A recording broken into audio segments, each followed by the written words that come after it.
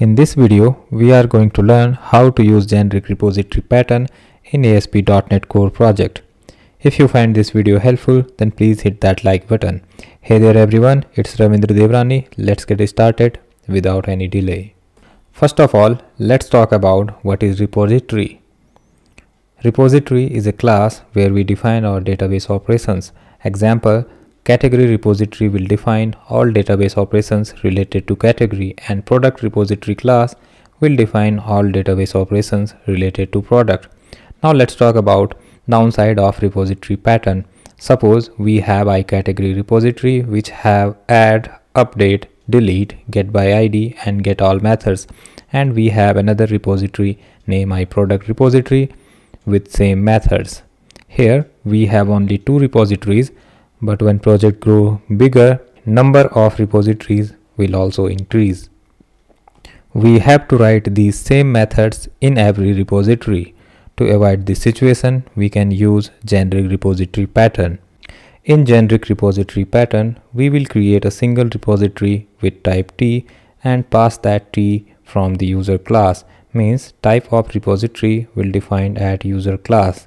If we pass category to this repository, then it will behave as category repository, and if we pass product to it, then it will behave like a product repository.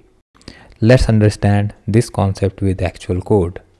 I already have created a project and defined some initial settings like database connectivity, and I also have created these two classes, category and product, and added them to our database. So after this, we are going to create a folder name repositories.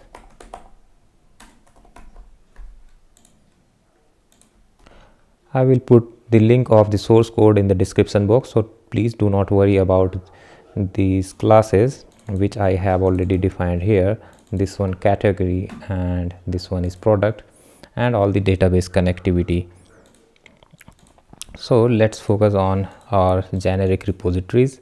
So here I will create an interface and let's name it to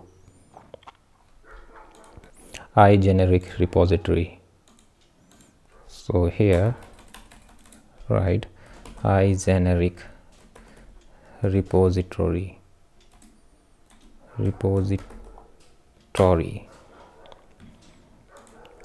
So let's add some methods here. So first one will be boolean type and add, and it will, okay, let's define here, it will be a T type. It means we are gonna define type in the runtime. So and right here where T is class. So that's it, and here add T, bool add T, model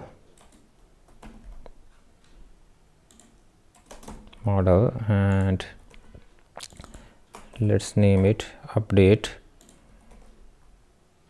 Okay, and one method will be get by ID and ID, and one method will be IEnumerable T get all, and the last method will be our delete method. So it will be bool delete int ID. So that's it, and let's pass here an object, not the ID.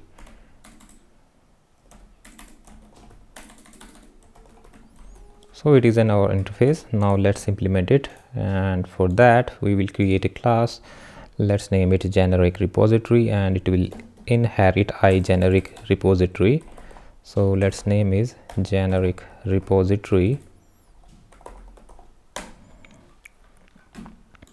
It will also be a T type, and it will implement this iGeneric repository, and here also where T is class.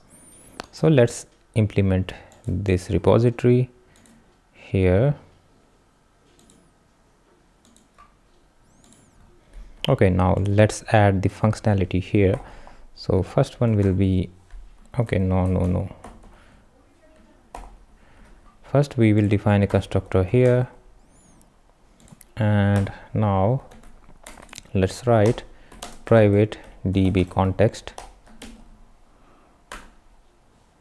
Sorry, it was not db context, it is database context or context class. Yeah, so the database context ctx, and let's pass this ctx here. So ctx equals to ctx. Okay, and what happened here? Okay, so our class name is generic repository, and it will be defined here, not here. Okay, now it will also be here, and I have done a terrible mistakes, so that's good. Now let's write here where db set t, and let's name it entity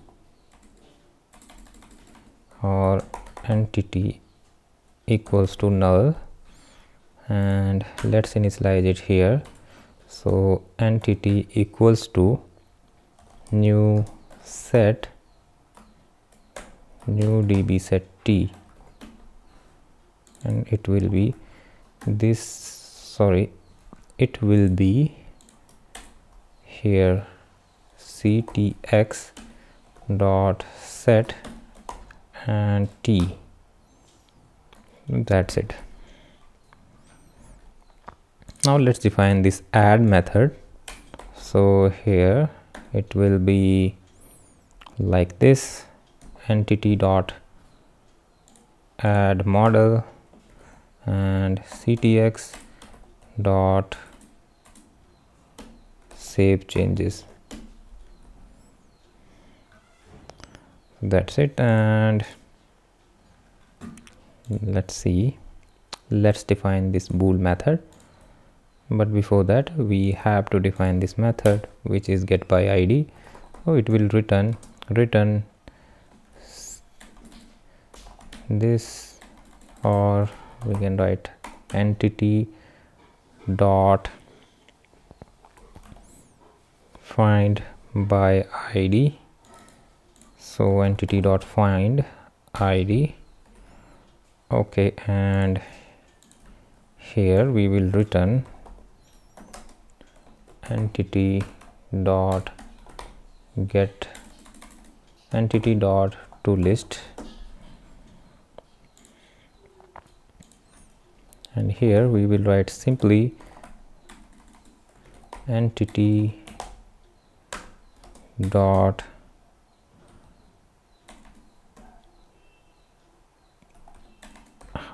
update, and it will be a t type, sorry, model.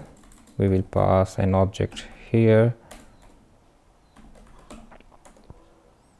and write here ctx dot save changes. It will return true from here and catch exception ex and return false from here.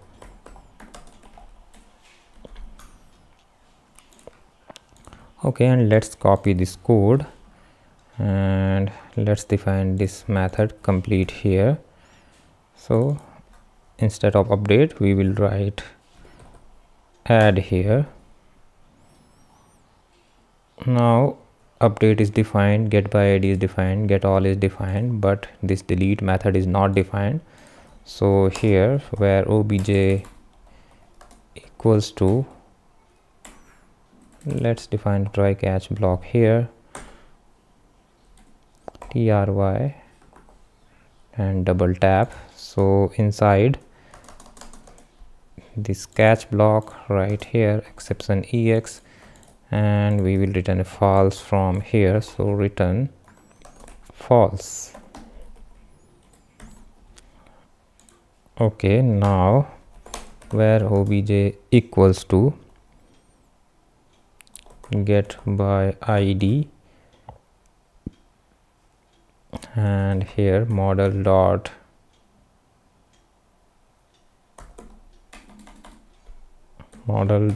id. Okay, now let's see what we can do. We cannot find object here, so let's add entity dot remove model and entity dot save, sorry, not entity, ctx dot save changes,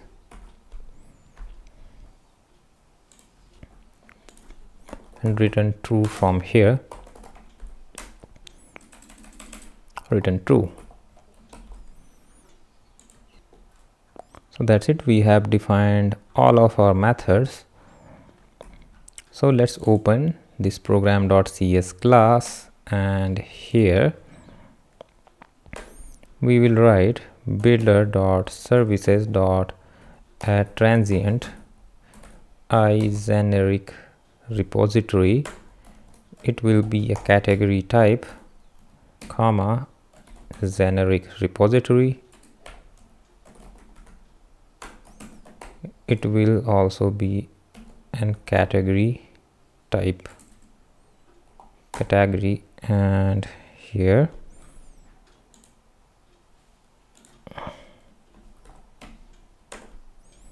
so that's it. And let's paste this line here, and let's change category to product.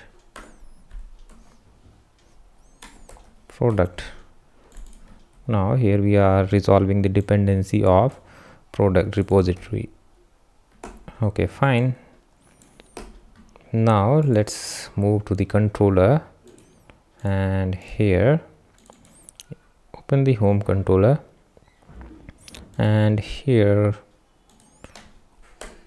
let's write private read only I generic repository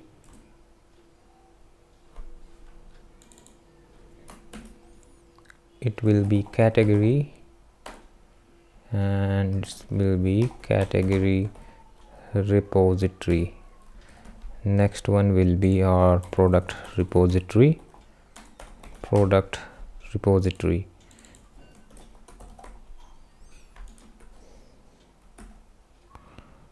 Okay, now let's create a method. No, first we have to add this line I generic repository product repository, and add one more line. It will be our category repository, and one will be product repository. So one is category repository and another is product repository.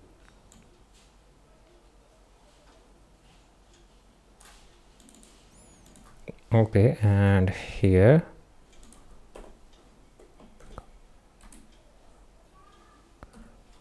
category repository equals to category repository.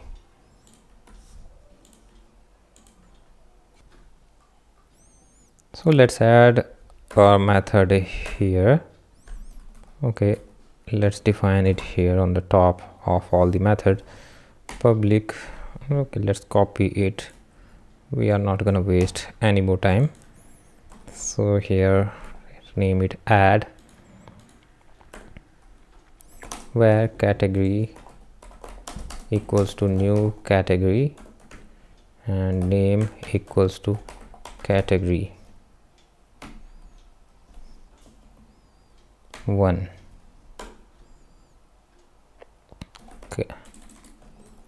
category repository dot add category. Now product equals to new product, and category ID will be category dot ID. Product name will be, let's name it product 1. That's it. Now we will use product repository dot add product.